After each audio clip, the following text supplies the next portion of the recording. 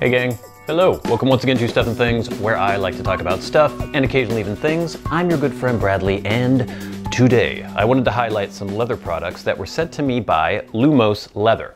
Now Lumos Leather is a husband and wife team. They make leather products including, there's belts, wallets, dog collars, key fobs, watch straps, even earrings. They're all handmade in Minneapolis, Minnesota, out of full grain leather, everything but the earrings. I think the earrings are genuine leather. I think full grain would be a little thick for earrings dangling from your ears. And they sent me these products to check out and to show to you. They actually included this really nice little handwritten note. Let me read this to you now. Bradley, thank you very much for reviewing my products. I really enjoy watching your videos. I just also wanted to let you know my full-time job right now is owning a lawn landscaping business. I got into leather work because my boots kept wearing out. I know what that's like.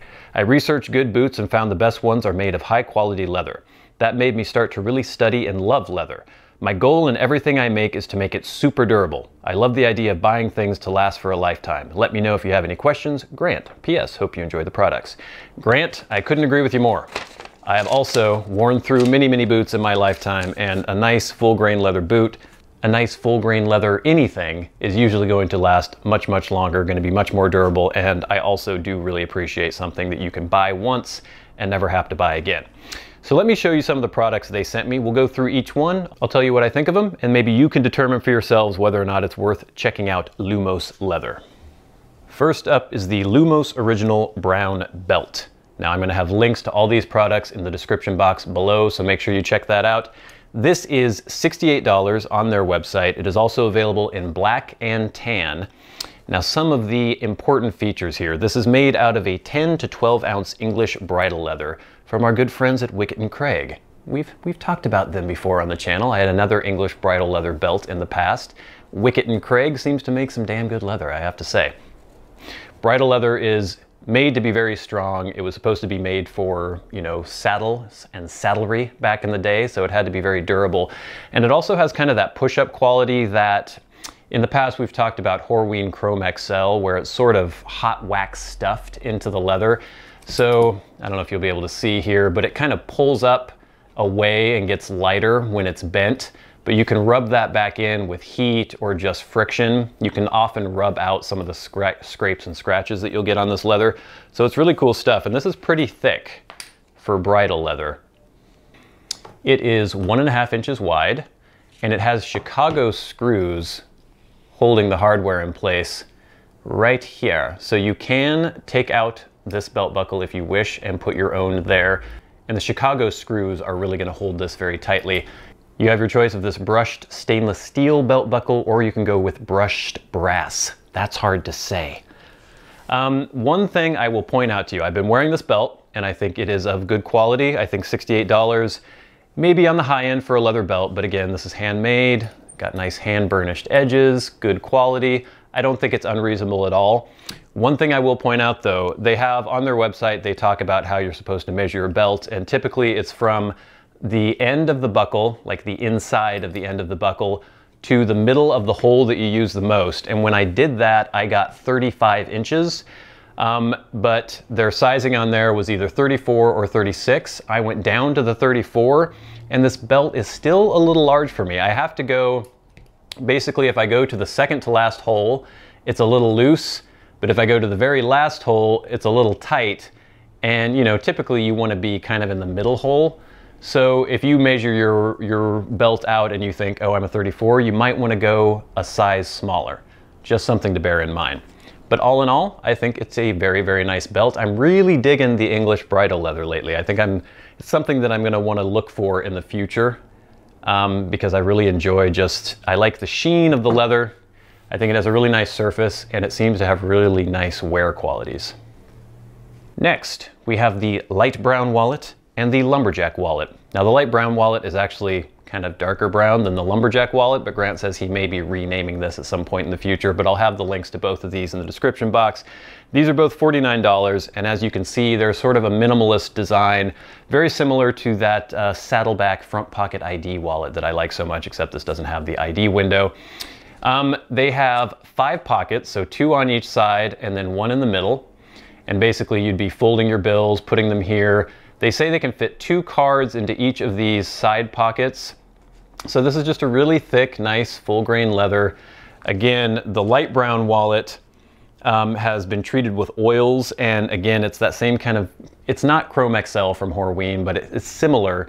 I don't know if you can see where there's been pressure creases on the side of the wallet where the die sort of pulls away. So it's very similar in character to that Horween Chrome XL. And again, it'll get a really cool aged look to it, and you can sort of rub out some of those scratches and things if you want.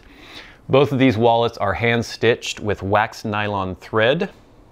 And whereas the light brown wallet does have that wax impregnated leather, the lumberjack is more of a rustic, kind of rough looking leather. Sort of scarred. I think it has a pretty cool aesthetic though, again, using that waxed nylon thread. Pretty thick leather. It's a very slim, minimal wallet, but I do have to say, when you first get this, they say you can put 2 cards in each slot. I had a heck of a time getting the cards in there at first. Now I know this is going to stretch out, and usually when you're making something with leather, with full grain leather, it's going to stretch, and so people tend to size it a little smaller at first because they're trying to allow for the fact that it's going to stretch. But if you get this and you try to put your cards in, you may be frustrated at first. It's going to take a little bit of work, and then once they've been in there for a little while and they have time to stretch these pockets out, you shouldn't have a problem. But just bear in mind that upon first receiving this, it might be a little tight.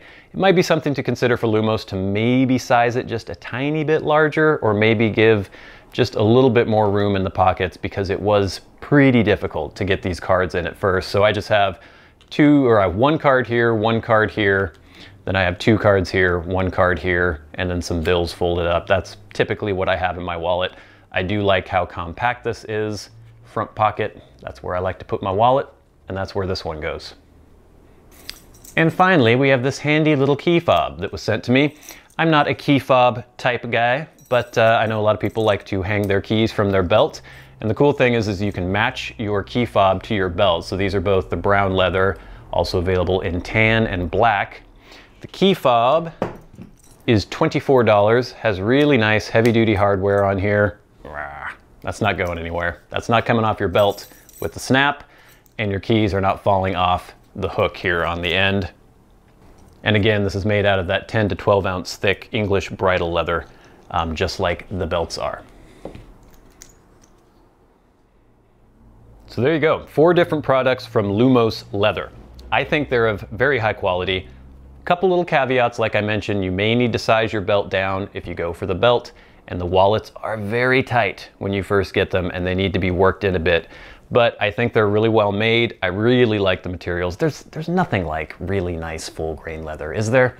And also, if you have a dog, you can get a dog collar. They make watch straps. As I mentioned, his wife makes earrings. They look pretty cool. I don't wear earrings, so I'm not really a judge. But if you want to check out their website, they seem like really nice people. And if these products are anything to go on, I think you'll be pretty satisfied with anything you may purchase from them. So thank you guys so much for watching this overview of some of these Lumos leather products. Again, links to all these products in the description box below. But until next time, until we meet again, I've been your good friend Bradley. You've been the audience. This has been Stuff and Things. I'll see you later.